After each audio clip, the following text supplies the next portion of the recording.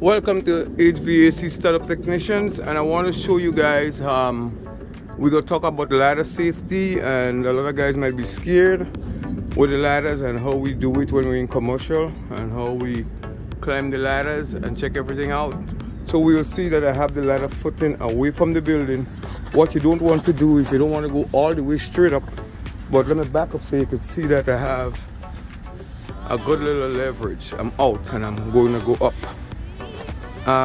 So I'm going to climb the ladder, and I have the phone in my hand so you can see as I go up. You want to be safe though. It's okay to be scared, but you don't want to be too scared, otherwise you could shake and you could be frustrated. So I'm up, I'm all the way up.